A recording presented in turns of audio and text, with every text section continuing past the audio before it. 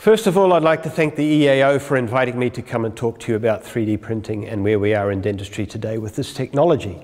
One of the great things about 3D printing is that you can actually tailor-make something for a patient in medicine that will have 100% fit, and we're getting close to what you might be able to do with individual gene sequencing, but then we're going into organs, and what we can do with 3D printing is more into hard materials. The second thing is that 3D printing is a lot cheaper and more efficient to build dental crown and bridge work. For a start, you can put a lot of components onto one build platform of various amounts of patients, and you can run this all through one build, using less materials, so less time, cheaper, less waste. So milling is actually 2019, and now we're into more technologies like 3D printing. And the question you could ask is, why produce waste if all you do is throw it away? Because looking at waste and global warming, we see that's happening. There are presidents of the United States who may say something different, but this slide is definite proof of global warming. We must understand that there's only one thing that is constant in life, and that is change. And it's the same for dentistry as well. And Heraclitus told us this already many centuries ago. And what we are doing now in the change in dentistry is we're incorporating the dental technologies into our everyday work. And we're learning new languages. We have to learn new languages because things are changing. We learned about point clouds. When we make an intraoral scan, we end up with a point cloud. Or our dental laboratory makes a scan of a model or an impression, they come up with a point cloud. And you have to do something with this to make it a surface. And we call that tiling, and we use the standard tessellation language as an approach for that. And by attaching the point clouds together, you can actually make a volume of what you've made the scan out of. And in digital dentistry, tessellation involves connecting the neighboring dots in the point cloud, forming triangular planes or tiles. And the amount of points influences the degree of accuracy that the digitized image has versus a real object. When we look into the literature, and this is the Journal of Prosthodontics 2016, they made an overview of materials that we can use in aesthetic dentistry and ceramics. And all of this is based on CAD/CAM and on milling. Nothing is based on 3D printing. But there are a lot of technologies out there that you can use for 3D printing, all based on the STL files. And I'll take 5 of these, put them on this list for you. Digital light processing, fused deposition modeling, jetting techniques, selective laser sintering, and stereolithography. And it works the same as you would do for your milled crown or bridge. You design it, make an STL file, and then you can print it. And this slide shows you a diversity of objects that we use in dentistry that have all been printed, in this case, in a resin. So to digital light processing, what actually happens? We have a light source, we have a mirror, it goes through a lens, ends up in a photopolymer bath, and then we have a lift that takes the build platform out of the photopolymer bath as layer by layer the object is being printed. In fused deposition modeling, we have a string of material that comes out here and gets melted, and layer by layer is put on the build platform. Jetting is something that you could compare to, let's say, your jet printer at home. It's got different materials that it can squirt out onto the building platform, and this is then cured, and layer by layer we build our object. Then we have selective laser sintering. This is more for metals. What it does, you've got a laser that actually burns in onto the powder that you put on the frame. The STL file decides what the design is going to be, and the CAM path has been prepared by your computer, and now you're actually printing something in metal, for instance, an abutment. So when I look at what we mostly do in dentistry on resin-based materials, you'd have to think about the digital light processing. You've got the several steps that I've already explained. You've got your stage. And what influences the precision of what you make is where you've got your object on the stage. If you've got it in the middle of the stage, the light that goes through the lens comes onto your build platform somewhere, and what goes through the sides of the lens could have just a little different frequency than the light that goes through the center, and this then has its effect on the precision of what you're making. The photopolymer, the bath itself, the material that you have in there, what is the batch, what is the lifetime of the material, how old is it? It all has an influence on the quality. This means that continuously you have to calibrate your machine to the material that you're actually using. You've got your light source. Your light source has a limited lifetime, like the light bulbs at home. And during the lifetime, the light might become a little less. The frequency might change a little bit, and this has its influence on the precision of what you're making. The temperature, the speed of the motor, the software, all has influence on what you're actually making. So all has its influence on the quality of the end product. The nesting, when designing your crown or bridge or whatever material you're making, you have to decide where you want to put it on the build platform and under which angle. And this also has its influence on the precision of the product. This is a little video.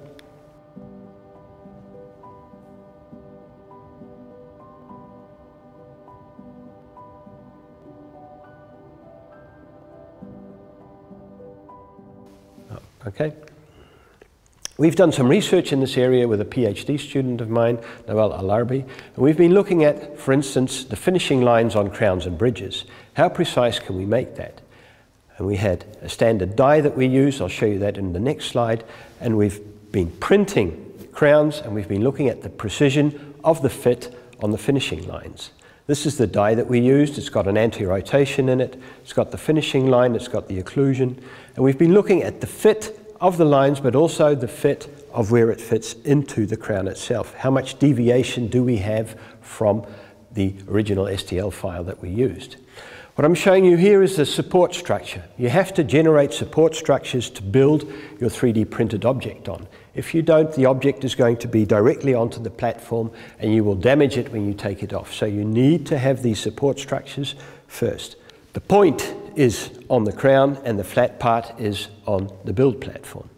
And you can see that we've tried this in different angulations, and we came out that looking at the precision of how it fits on the die itself, we came out with the conclusion that 90 degrees angulation has the highest deviation in the tested material when we compare it to the originally designed crown. So where you put your supports is of importance. And this angulation is probably caused because it has more unsupported surfaces which will drop and sag as you take your product out of your resin bath. Then of course could be interesting, are we going to print horizontally or vertically? And we looked at that as well, and it might be logical, but you have to do some research to prove that, is that horizontally built objects are stronger than vertically built because the shear strength of the vertically built are a little less. Then we take it to patients. This is the first patient with a 3D printed crown on a natural tooth that we made. You see there's a fractured zirconia crown on there. This is what we designed and printed, and here you see it in the patient's mouth. And your first reaction will be, this is very white. I don't like this. This is not the color that we're looking for. But don't forget, this was our first go, and we only had one type of material that we could use in patients.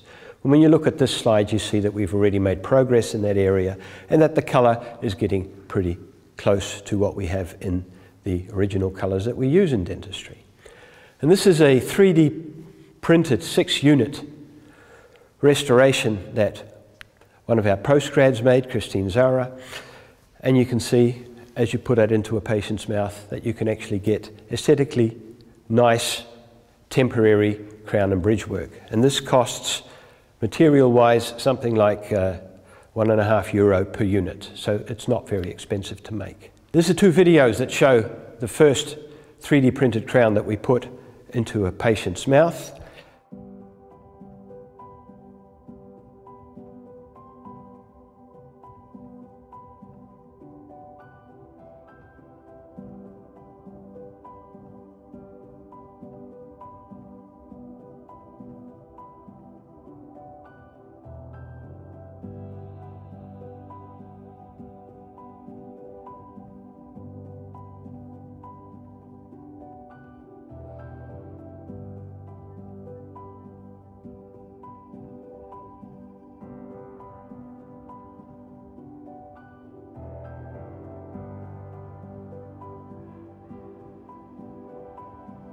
Then we looked at zirconia, because zirconia is also a material that is often used in dentistry. And we were looking at, can we 3D print this material and use that in patients? So you see we've made some crowns. The problem is in the process itself. What you see, you have a slurry, and compared to the DLP printing, you do it in the same way. You've got your beamer, you've got your lens, you go through that and you harden out the material, but it's all in a green phase. So what has to happen now is it has to be sintered and debonded, and the fluid that is in the material has to be melted out. And when you do that, you get a reduction in the size of the material, somewhere around 20%. And this process takes a lot of time. When we've done this in the 3D printing, it takes at least about 5 or 6 hours to get this material all out in the debonding phase. So that makes it less applicable at this time for use in dentistry, because it's getting more and more expensive and more difficult to make. So zirconia is not the first choice of material yet in 3D printing in dentistry. But we've managed to show that we could get hesmidosome formation, etc., onto the material itself, and that does mean that it is very patient friendly. So there is hope that if we can get this debonding procedure to go a lot faster, that we can also start using this in dentistry. So to close off, I'm going to show you a patient that we've treated. This is a young lady that needed an implant. We go into the design phase of the implant, and directly on top of the implant we've also designed the crown, and this file has then been used to create the drill guide, as you can see here, and to create the 3D printed crown, as you can see here. And then in one treatment phase the implant is being inserted, as you can see on this slide, and on top of that the 3D printed crown has been placed as an immediate loading procedure. The next slide is 6 months down the road. We were in the planning to put a new crown on, but the patient said, "I'm that happy with this, I don't want something else. I have a financial problem at the moment, and let's leave this in for a while." So it's been around now for at least 2 years. So what have we learnt?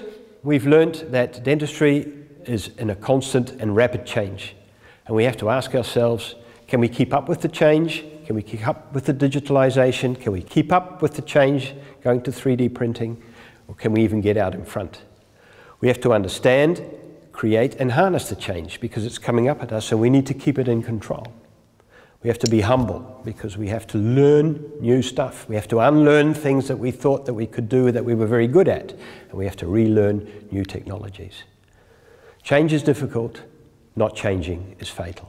Thank you for your attention, and on the bottom you can see pictures of the people that I work with in our department and who've helped develop this 3D printing technology as we use it today. Thank you very much.